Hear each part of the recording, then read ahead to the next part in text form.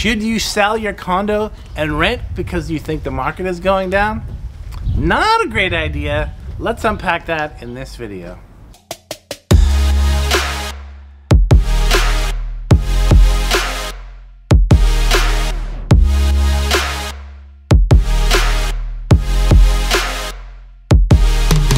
So my good friend Jonathan called me the other day. He said, hey, can you help me find a rental place? I said, for who? He said, for me. I want to sell my condo and buy a place. I was like, what? So let me walk you through that conversation.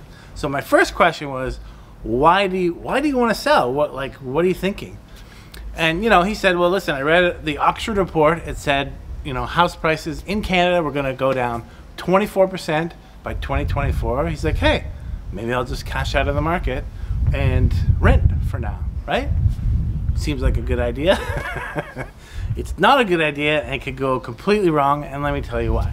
So the first thing is, when you read those reports, be careful, because they don't say the GTA is going to go down. They say Canada is going to go down. And the Canadian housing prices might go down, but they're not going to go down in the GTA, not in any specific way or any specific amount.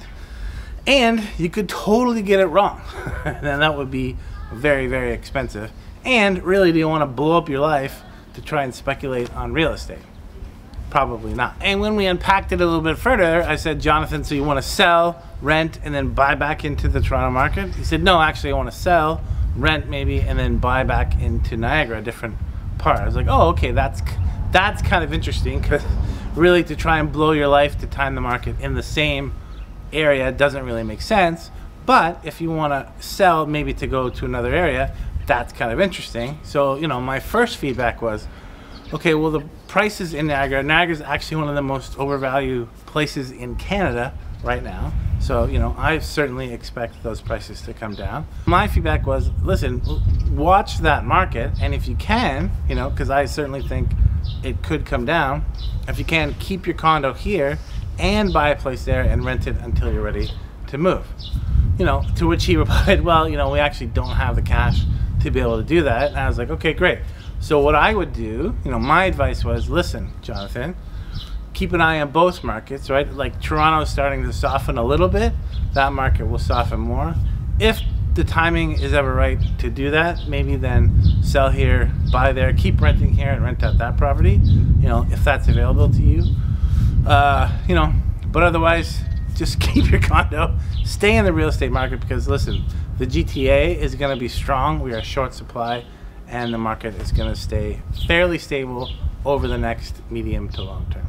So listen, I've been reading the news, and for the last 20 years, people have been saying the Toronto real estate market has been going to crash, okay? For 20 years, in a market that's grown well over 10% in that same time period. And that's actually tripled in value in the last 12 years. So be careful what you read. Jonathan said, thank you very much, because he said, it was a funny quote. He said, you can talk to yourself in the shower and feel like you're a genius, but you know what? Just go out there and get another opinion, because you may not be a genius. In this case, if you're talking about real estate, talk to investors, someone who knows, real estate, he knows different markets, and talk to someone that understands real estate, right? A realtor like me or someone you trust, where you can go out there and ask these questions just to get a sounding board.